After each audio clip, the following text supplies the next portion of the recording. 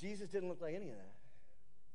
There was nothing that you would have went, man, that guy's, he's got something. And as guys, Corey, we wouldn't have looked at him and went, man, I want to be just like him. I mean, he's got it going on. He's a man's man. I don't think so. What drew you to him was his humility, was his grace, was his love, was his difference. So I don't want anyone of us to ever say, Jesus doesn't understand me, or Jesus doesn't know what I'm going through, or nobody knows what I'm going through. No, Jesus knows exactly what we're going through.